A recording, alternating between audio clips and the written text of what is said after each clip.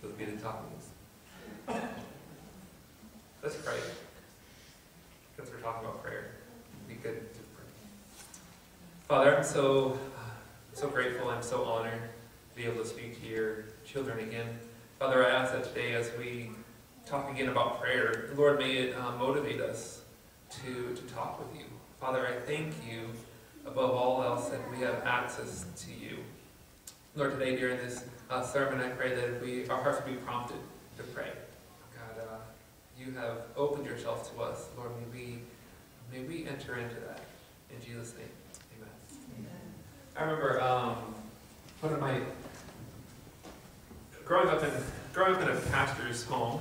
Maybe we were around church more often than some people. Going to church Sunday morning, Wednesday night, Thursday evening, Friday night prayer meetings, Saturday night prayer meetings. Oh, and then sometimes we had guest speakers, so they would come, and so we would have all week long we'll be at church too. Saturday mornings. But one of the things that we used to do a lot, I remember when I was younger, was would have prayer meetings. And so there'd be different stages of the kids during prayer meetings. Sometimes we would be downstairs playing tag, or playing some kind of game, or getting into trouble, exploring. We had a big building in Oceanside, and so we would go explore the different areas and the different buildings.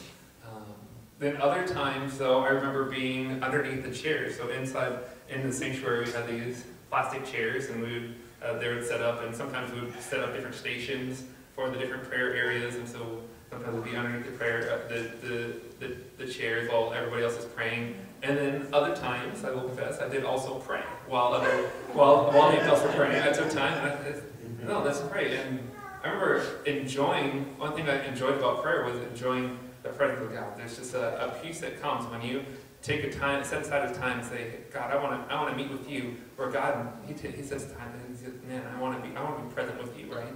It's really exciting. And I can remember maybe the earliest prayer that I can remember praying. Well, I prayed to receive Jesus, but then after that, just a time that I had of prayer was one of the years living in California. We went on a mission trip to Mexico. So being in San Diego, mission trips to Mexico were nice to go along. Me being really young, not really helping too much, but going when Dad would go down and help build buildings and church buildings and Dad. But one of the opportunities we had was to go to San Joaquin Valley and to do, we did a kids crusade, VBS, all games and fun, and in the evenings we would have service. And I remember one of the services in particular, I can remember it was yesterday, going through it, playing it in my mind. But we had a time of preaching and worship and excitement, and then there was a time where we responded to the message, right, and have an altar call. And I remember this moment was really interesting, but nobody responded to the altar. Do you remember that?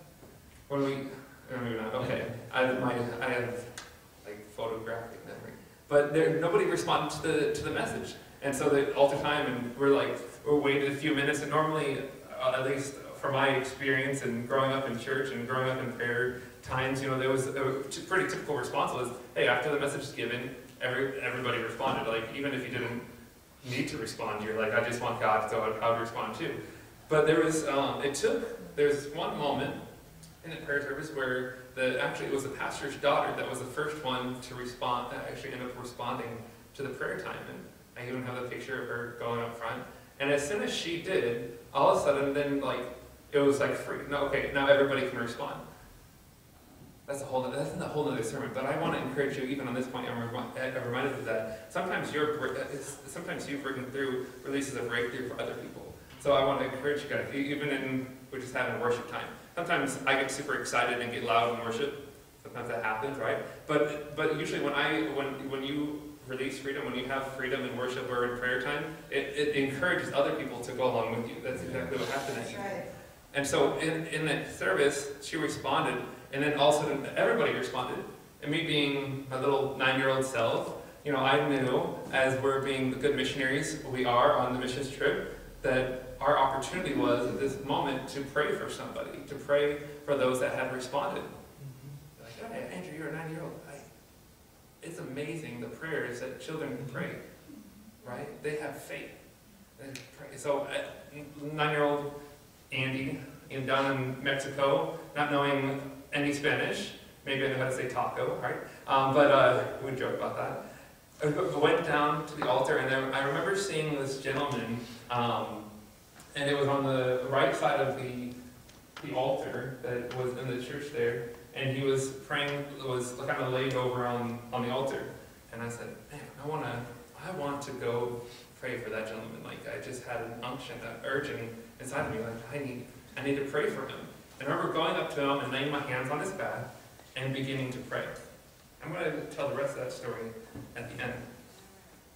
But I think if we do a survey of the Bible, I think it's pretty easy for us to say, as believers, as Christians, we should pray, right? There's over and over again in the scriptures, we should pray, continually pray always, right? We can look at Matthew 5:44, and Jesus giving instruction even that we should pray for those who persecute us, so those who are against us, those who are our enemies, we should pray for them. I was like, okay.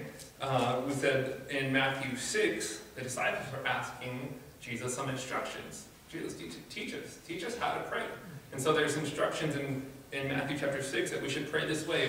When we pray, we shouldn't have to pray out loud in many words for everybody to hear, but you can pray privately, and God will hear those prayers. It's also recorded in Matthew chapter 6, the Lord's Prayer, and how we should pray and approach God in prayer. And the Lord is honored and holy, right? And then going into our requests and praying even for those, praying for forgiveness and praying for provision and praying even that His kingdom would come. So we know that there's an instruction even to pray. In Romans 12, verse 12, it also says that we should be in hope, that we should be joyful in hope, patient in affliction, and faithful in prayer. That should be the mark of a believer. We should have hope. We should be faithful. We should be full of joy, patient, and faithful in prayer. In Ephesians chapter 6, verse 18, we read that last week, right after the Lord after Paul gives the armor of God, then he encouraged us that we should also pray in the Spirit on all occasion with all kinds of prayers and requests. In Philippians chapter 4, it says that the believer should not be anxious about anything, but in everything in prayer and petition and thanksgiving, make your requests known to God. In Colossians 4:2, it tells us that we should devote ourselves to prayer and be watchful and thankful. In 1 Thessalonians 5:17, it says that we should pray continually. In 1 Timothy 2, verse 1, it says that Paul was urging Timothy, he urged them first to pray and to intercede and to give thanks for everybody. So there's just, I don't think any of us would say, no, I don't believe believers, Christians, followers of Jesus should be people of prayer. It's pretty plain in Scripture. We should be people of prayer. But it got me thinking as I thought about being people of prayer, why prayer? I was watching some really disturbing videos this week of some different faiths and their practices of how they get the attention of their gods, and I was really disturbed, and I was like, wow, I'm really thankful that I serve a God that asks me to pray, and when I pray to Him, He actually hears me. That He's not like an idol that I have to beat myself, or He's not something I've made on my own that has no power. No, He hears me, He wants me to pray for. But what is it about prayer? Why should we pray? Why is this request made to us? Because I think if we don't answer this question, we can view prayer more as an obligation. So, okay, I am a Christian, so I have to pray. But I believe that if we have an understanding of prayer, then we really don't understand the power that we have in prayer, like we talked about last week, or the reason why God asks us to pray. What is it about prayer that changes things? What is it about prayer that is important for us? What is it about prayer? Why do you ask me to pray? I don't know if you were that child when you were growing up, but I kind of liked rules, so I wasn't really that child. I was like, okay, there's a rule, I'll follow it. But I remember other siblings of mine that may or may not be present in the room ask the question, why? Or I hear about my good friend Steven in town, he has a little tiny baby. You know, he's like, I'm waiting for the day where that little baby turns into a little bit older and he begins to ask me questions of why. Or I talk to parents that have younger kids and like, you know, getting that question of why. Give me a reason for everything that I'm doing. Don't just tell me to do it. Because sometimes when we just, out of plain obedience, it becomes an obligation, it becomes a pressure on us. And prayer is anything but an obligation. It's anything but a pressure on us. It's not a weight that we carry. It's an opportunity that we have to talk to the living God, right? So why do we pray? When I was thinking about this, one of the neat things we had an opportunity this week to be given a book. It's kind of starting the first 2 chapters of the book is a book entitled If by Mark Batterson. I'd encourage you guys, if you haven't read any of Mark Batterson's work, go ahead and pick up the author, Mark Batterson. He has some really amazing books about the Holy Spirit. He came out with some other things last year, a couple years ago, about circles of prayer. How do you continue in prayer, circling things and asking God that He would come through in those things. But the book, this book is called If, and it's talking all about the possibilities that we have in God. And when I was reading it a little bit this week, it again began to stir me of the why I pray. I believe we pray when we understand who God is. So I pray. Why do we as believers pray? We pray because of who God is. Our prayer life is determined, the level of our prayer life is determined by our view of who God is. I believe if we have a large view of God, then our prayer life will increase. If we have a small view of God, if we have misunderstandings about who He is, if we don't understand that God is for us, then I believe that our prayer life diminishes. But as we get to know who God is revealed to who God is, we pray because God is who He is. He is able to do exceedingly above and beyond anything we could hope for. Our prayer life, we pray because He is who He is. So when I don't pray, I really wanted to have a demonstration of a weight or having lots of things this week. One of the things that Wilfred de Jesus brought up, he brought up a bowl of water, and he used it kind of like an illustration for his sermon. I was like, I want to do some illustrated sermons, so maybe sometime soon do some illustrated sermons. But there's a weight when we have a lack of prayer in our lives, but we carry all of our burdens, we carry all of our situations, we carry all of our things on our own. But in prayer, we go to a God. Why do we pray? Because we go to a God, we serve a God, like in Psalms 115, that actually cares on our behalf. He moves on our behalf. He's our help and He's our refuge. So on the flip side of things, when I don't pray, I carry everything on my own. I go about my own way. I do all my circumstances on my own. I'm in my own being. I have my own capabilities. My life is capped at my abilities. But when I pray, I'm capped by His abilities. Why pray? Because He is who He is. Why pray? Because we serve a God that's alive, a God that is active, a God who is strong. When we pray because our prayers begin to change us. As we pray, we're reminded of who God is. It's not just spiritual disciplines, okay, pray, read your Bible, and fast. But these spiritual disciplines, they remind us of who God is. They allow the person of God we invite the person of God into who we are. So through prayer, we're inviting the activity of God into our everyday life. We're saying, God, You matter. God, I need You. God, You are supreme. God, I know I cannot do this with You. God, You are who You are, and I need that. It's almost as if one of the things in the Mark Batterson book is like a lever. When I'm praying, I allow myself to lever who God is in my daily situations. You know, a lever, right? So on a lever, if I wanted to move something really heavy, right? I get a little pivot point, right? Get a big lever, and I can put only minimal force on this side of it, and on this side of the lever, the force is increased. So when we're praying, we pray because He is able. Because we are taking what He is and putting it into our we're inviting who He is into our everyday life, and it changes us. My personality changes when I'm spending time in the presence of God, when I'm praying.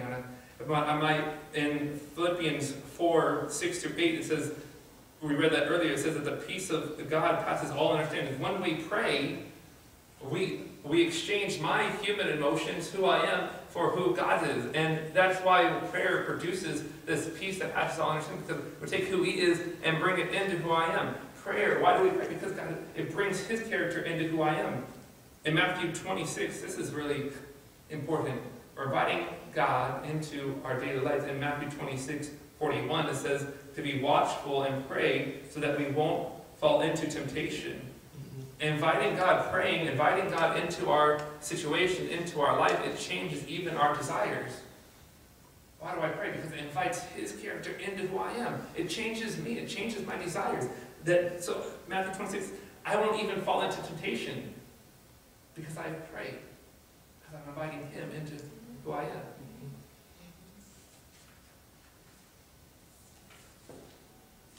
I also pray because I want God in my circumstances. We can go around the room and we can say, hey, we shared one little story of, like I said, we share one little story of what God is doing, some neat activity. There's other people I know that have stories that, hey, this has been a tough week. We've been talking about Chi Alpha. If you guys would join us in praying for the campus, I would appreciate that. And we have Rachel and I are finishing out this semester. We're missionaries to the campus, helping students be reconciled to Jesus, and we need your prayers. There's been very evident activity of the enemy against God's work on campus, and there's been some really dear friends for David and Marissa and myself and Rachel that are struggling against the work of the enemy. And so we've been praying for the campus because we know that when we pray, we're inviting God into our everyday life. We're inviting God into our circumstances that are around us. And when He intervenes on our behalf, we get His results instead of my results. In my abilities and my giftedness or whatever, I'm very capped, but God has an infinite ability, infinite possibilities with Him. And so I'm inviting Him into my circumstances, knowing that I'll get His results. In praying, we invite God into our circumstances, and it changes things. You guys know this, may know the story in Acts chapter 16. Now let's turn there.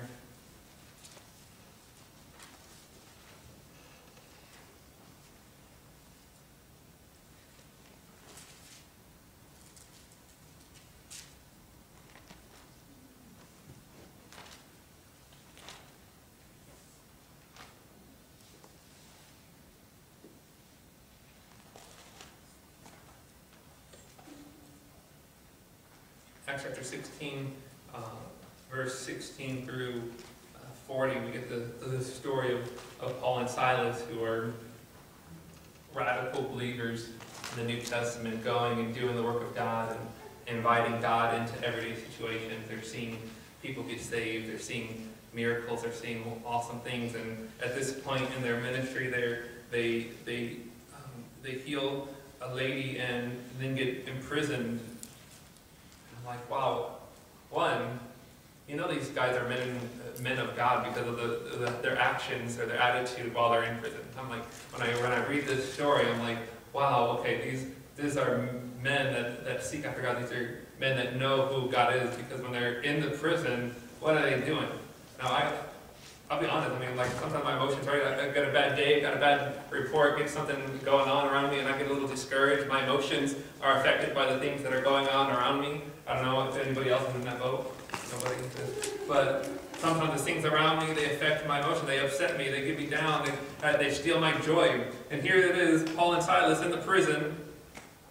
Verse 25 says, about midnight, Paul and Silas were praying and singing hymns to God, and the other prisoners were listening to them. So here's two men got put in prison. One, maybe I was be a little rejoicing because I got put in prison because of Jesus. I mean, that might cause me to be a little bit high on spirit, but at any point, they're sitting there and they're like, this is awesome. We're in prison, guys. Let's pray. Let's continue to talk to God. Let's think about how great He is. Let's think about how good He is. That's a whole. Again, we'll do the next series on that, right? Attitudes in the middle of situations. But he's in verse 25 says that they're praying, they were singing. In verse 26, suddenly there was such a violent earthquake that the foundations of the prison were shaken. At once, all the prison doors flew open, and everyone's chains came loose. The jailer woke up when he saw the prison doors had opened, and he drew his sword, and he was about to kill himself because he thought the prisoners had escaped. But Paul shouted, "Don't harm yourself, we are all here." The jailer called for the lights and rushed in and fell trembling before Paul and Silas. He then brought them out and asked, "Sirs, what must I do to be saved?" They replied, "Believe in the Lord Jesus, and you will be saved, and your whole household." Then they spoke the word of the Lord to him and all those in his house. And at the hour of the night, the jailer took them, washed their wounds, and immediately he and all his household were baptized. So why do we pray? We pray because we invite God into our everyday circumstances.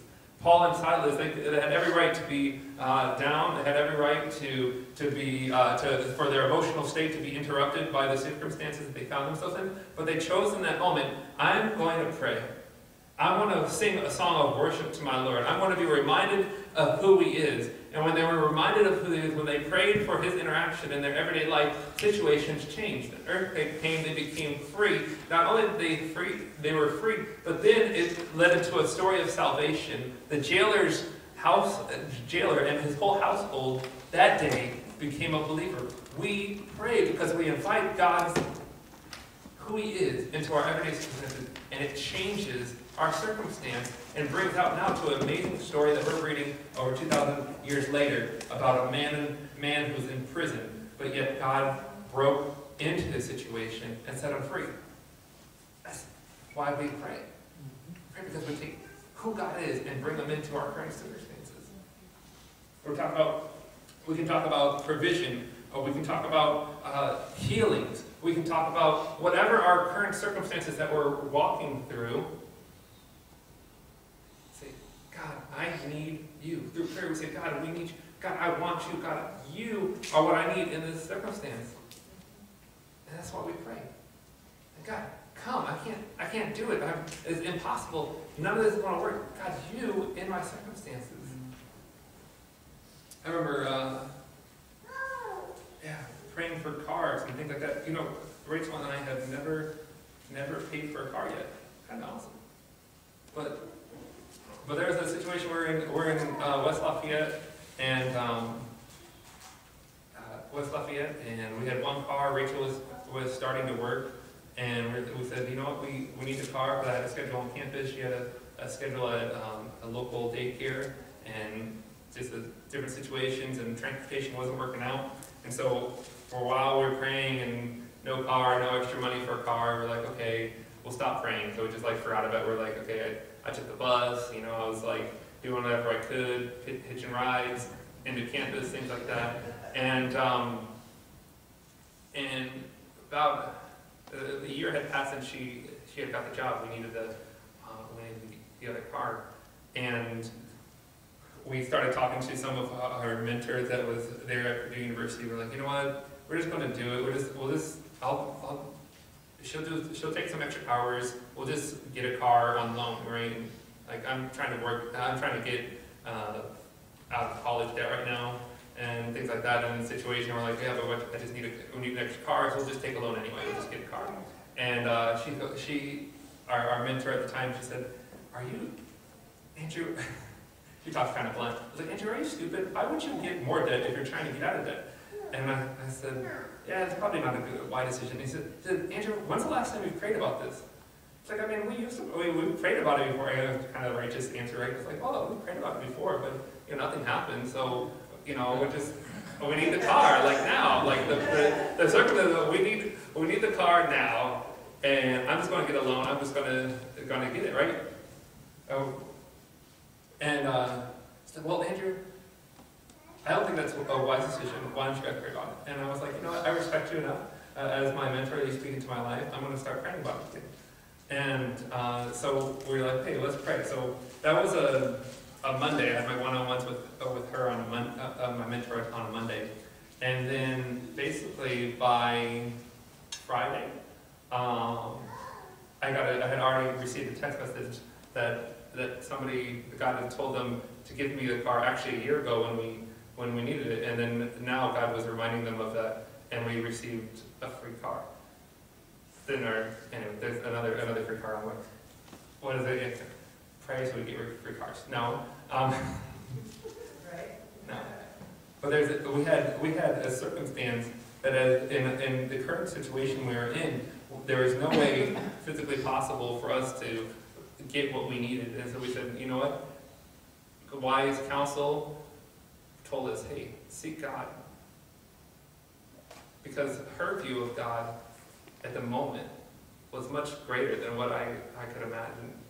She'd been through situations in her life where she had seen God come through and provided for her in situations, in circumstances that began to change. She had, one of her stories, she had teeth that needed to be operated on, and she had no money for the operation. All of a sudden, she got a letter in the mail, an anonymous letter with $1,000 that paid for her tooth. And she's like, Andrew, I know God comes through in circumstances. He said, you're going through something right now. You need something that you don't have. Go ahead and ask God. He's able to do it for you. Because this is, I believe, as we talk about ourselves being a family of servant missionaries, we're family because we're going through those different situations. Each one of us have different situations we're going through. And we're here to encourage one another to say, hey, there's something I went through. I leaned on God and He came through for me. There's a bigger view of God. Trust in who He is. Pray to Him and He was going to come through for you. That's why we need each other in this room. We don't just sit around and do our little 1 hour, hour and a half service and leave. We need one another because we're going to be able to encourage one another. In the moment of where our situation becomes larger than our abilities, we remind each other, hey, turn to God in prayer. He's going to come through for you. That's why we're family. That's why we encourage one another. Amen. So not only does, when we invite God into our everyday life through prayer, it changes who we are, it changes our circumstances, but it changes others. A few weeks ago, we were talking about finances, and we said the compassion, if we hold people in our heart, it changes the way we carry our money, our dollars in our pocket. But I would also propose to you and say that if we carry people in our heart, it changes the way we pray. It changes the way we approach God. Amen. When I talk about the situation, the story that I started with, and the man that was there on the altar, and he's praying to God, and of course in Spanish I had no idea what he was praying for. But in that moment, me as my little 9-year-old self said, I don't know what I could do for him other than I could pray for him. I said, I don't even know how to speak to him. I don't even know what he's asking God for, but I know that I can pray for him, and my prayer for him is going to be better than any ability that I have for him at that moment. And so I begin to pray for him, and as I begin to pray for him, my prayers begin to become specific as the Holy Spirit began to show me what his actual need was. And the Holy Spirit began to show me that his need was not just for prayer, not just for an encounter with God, but that his back was out of place and that he needed a healing. And I remember beginning to pray for him in the name of Jesus, that his back would come in line, that all of his pain would leave. And I remember praying this specifically, that he would be able to provide for his family. I had no idea what the prayer was, but I knew that if I could get a hold of God, that God could come through for him.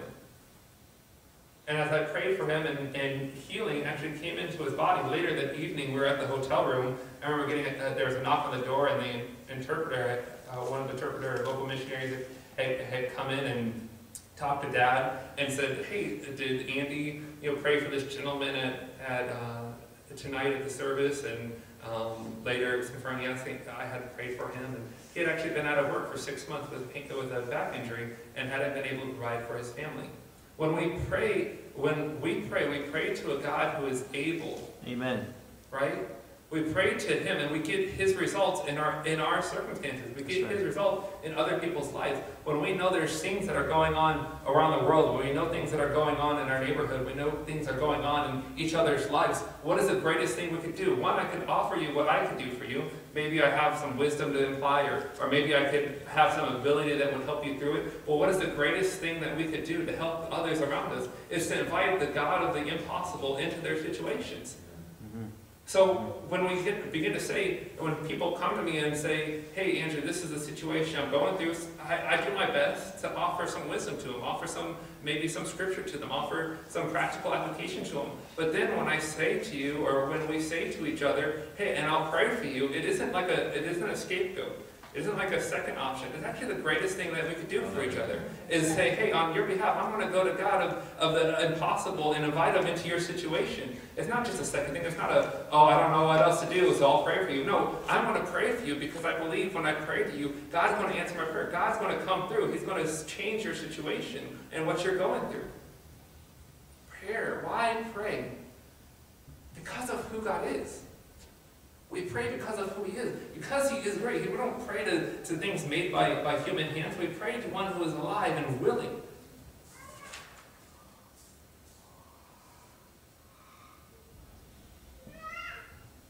In Romans 8, I love this. Romans 8 says that God is for us.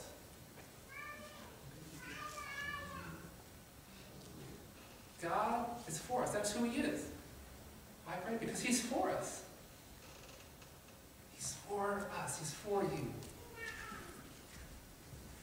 Mark, in his book, he quotes one of his friends that said this. He said, everything I rejected about God wasn't God. While I was asking, why we should pray, I thought, well, why don't we pray? Right? We don't pray because everything we reject about God, everything we think wrongly about God, actually isn't God. God is for us.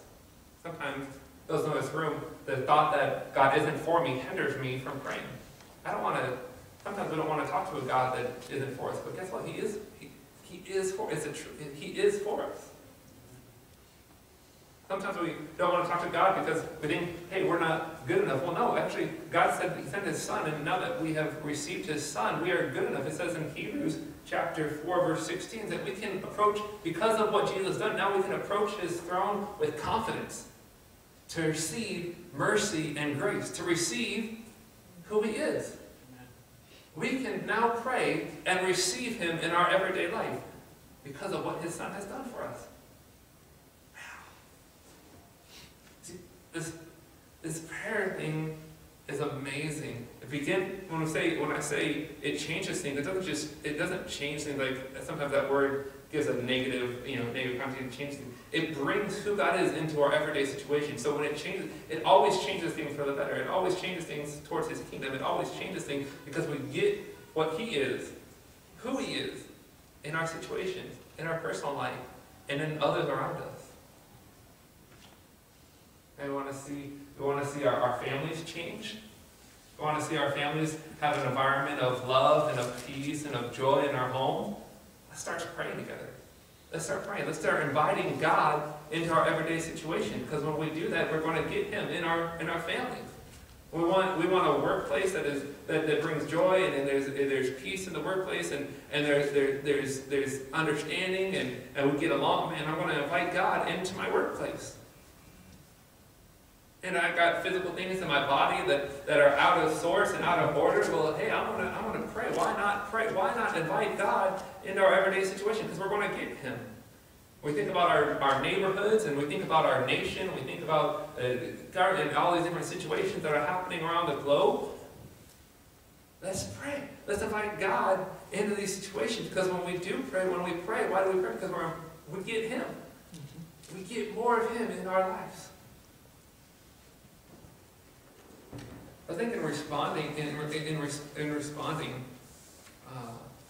I want to read this passage again in Psalms 115.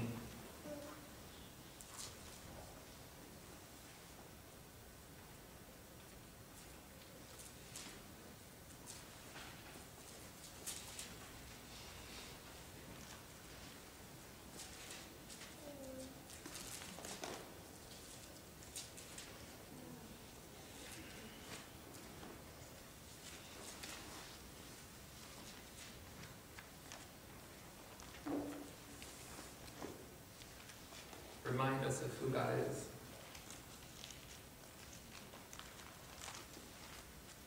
Psalms 115 says, "Not to us, Lord."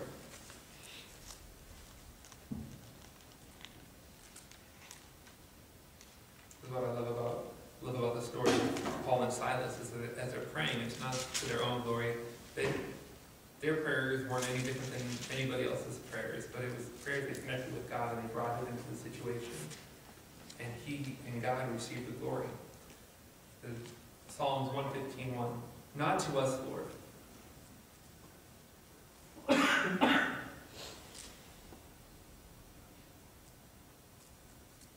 Take a moment, and as we read this scripture, as this scripture is read, make the point one more time, though, that our view of God, the measure of our view of God, measures our prayers. Paul and Silas knew, they saw the activity of God around them all the time. As they saw the activity of God, and they knew Him. So when they prayed, they had a view of God that I think is way larger than my view at this current moment. And so sometimes I have to pray. I know we've mentioned this prayer a lot, but praying, God, help my heart believe. Help me believe who You are. Because when we understand who God is easy to pray. When our view of God is huge, man, our prayers are simply easy. Man, the first thing I want to do when I hear something going on, my brother's like, man, I want to pray for you. So as I read this scripture, we can even silently in your heart be praying, God, increase my view of who You are. All right? Psalms 115. "Not to us, Lord, not to us, but to Your name be the glory, because of Your love and Your faithfulness. Why do the nations say, where is their God? Our God is in heaven. He does whatever pleases Him. But their idols are silver and gold, made by human hands. The idols have mouths, but they cannot speak. But God, You can speak. Their idols, they have eyes, but they cannot see. But God, You have eyes, and You see. They have ears, but they cannot hear. But God, You have ears, and You hear us. God, those idols, they have no noses, but they cannot smell. But God, You have a nostrils, and You smell. Their prayers are good incense to Your nostrils. They have hands, but they cannot feel. God, You have hands, but You move. You feel. You move on our behalf. God, those idols, they don't have feet, and they cannot walk. But God, You have feet, and You walk, and You move.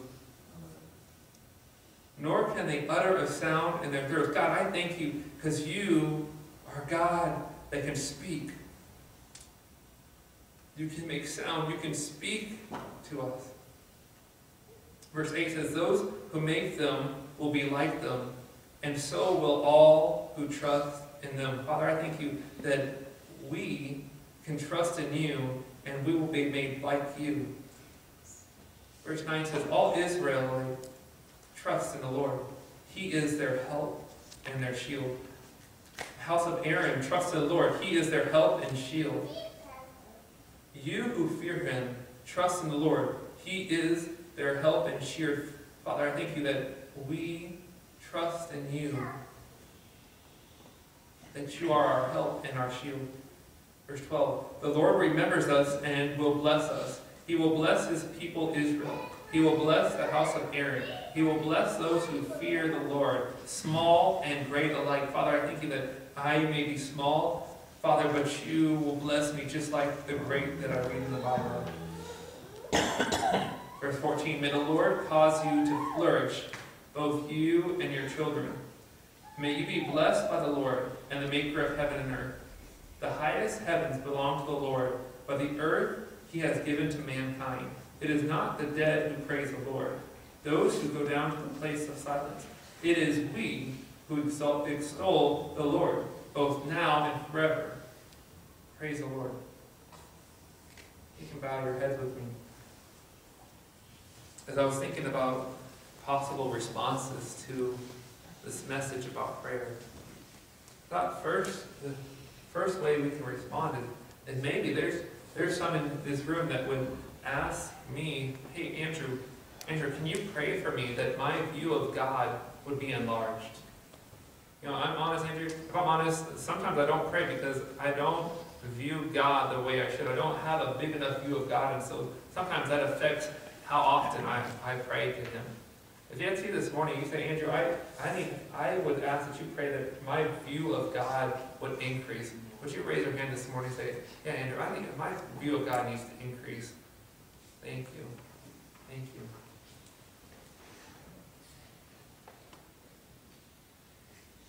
I want to pray for those of you this morning. Father, thank you that in Ephesians, Paul prayed that we would be filled with all wisdom and knowledge. And we would have a greater understanding of who you are, of your desire to do immeasurably more than we can hope or imagine. Father, I thank you for the honesty of those that would say, hey, Andrew, I'm raising my hand. I need a bigger view of who God is. So Father, today I pray for revelation. Father, that our eyes would be opened to who you are. Increase, Father, their wisdom. Increase their understanding. Increase their revelation of who you are, your love for them, your greatness for them, in what Romans 8 says, that you are for them. Father, may that revelation grow inside of them.